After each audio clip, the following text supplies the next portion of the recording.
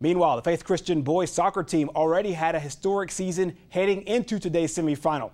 The Lions just added to that history with a thrilling win over Madison Academy in the semifinals. The game was tied at 2 with 5 minutes to play, stayed that way through overtime. The Lions and Mustangs went to penalty kicks after that. Faith Christian's Caleb McCord came up with the final stop, giving the Lions a 3-2 win, 4-3 in PKs.